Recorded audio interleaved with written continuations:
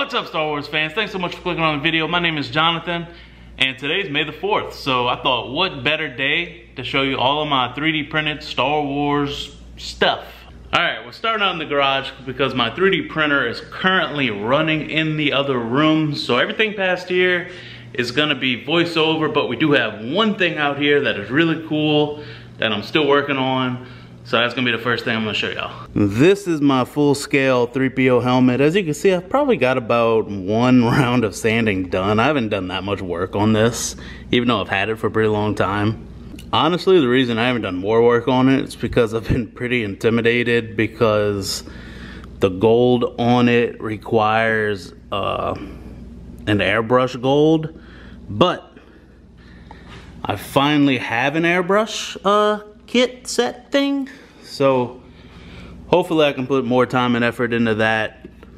As you can see, it comes apart, two pieces, full scale. If you didn't have a head as big as mine, you could definitely fit in this thing. That's actually what it's made to do. It's made to be worn. But yeah, that's the first item, and hopefully I could get a video out on that in the not so distant future. But yeah, with that said, if that kind of thing interests you, please be sure to hit the subscribe button along with the notification bell. I try to get a couple videos out a month, but these projects take time, but I think I do a pretty good job. So please hit the subscribe button, helps me out, and I'd really appreciate it. So on to the next item. Alright, so quite literally the first thing that I ever printed on my Creality 3D printer, other than the little benchy that comes with the printer, is this Beskar ingot, or Ignet. I've never really known which one it actually is, but this was the first thing I ever printed, and this was the first thing I also ever really dove in and tried to paint, and quite honestly, you can kind of tell.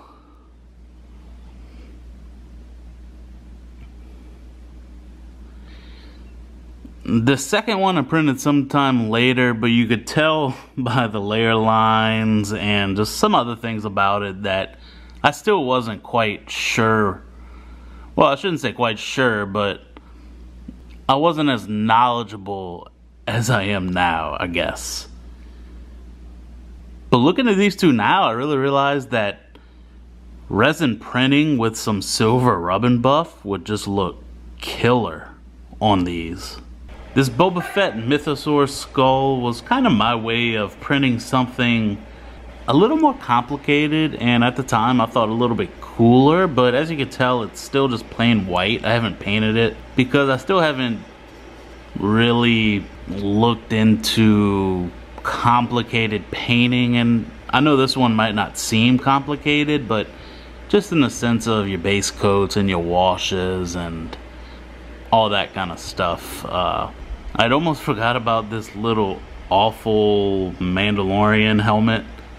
I think this was like a free file off of Thingiverse that I downloaded, and I'd never tried a helmet before, so I wanted to try it very small. But now we're going into my closet because we're gonna do something a little bit bigger and better. This is actually a paid helmet. I believe it's Great Ape, I believe, on Etsy.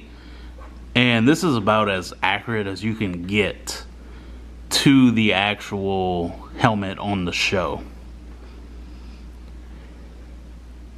And enjoy this little mirror selfie thing of me.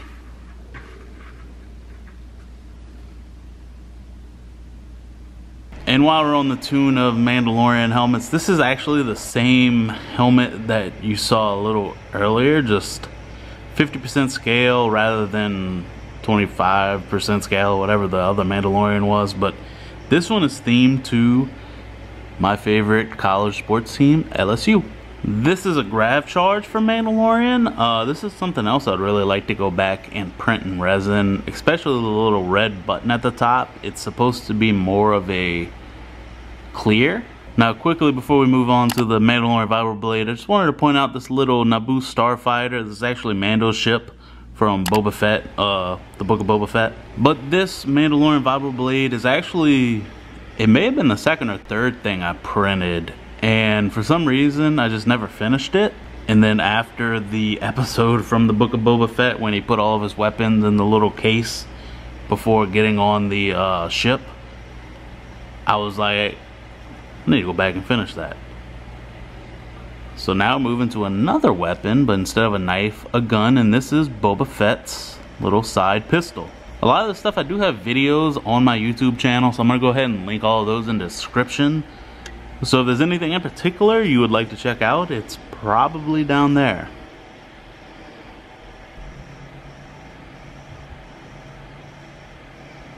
And last but definitely not least, the most recent project is this full-scale wearable Boba Fett helmet that I also have a video on. So definitely go check that out if you think this is cool. And just to kind of wrap up this video, I'll go ahead and throw a couple clips from that video onto the end of this one. Well, I'll just say if you enjoyed this video, like I said at the beginning, please be sure to hit that subscribe button along with the notification bell, and don't forget to leave a like on the video as well. But I got a lot more stuff coming up, so yeah, if you enjoyed this, go just make sure you don't miss the next one, I guess. So for the third, fourth, and hopefully final time, hope you guys enjoyed the video. I enjoyed making it, and thanks for watching. Bye.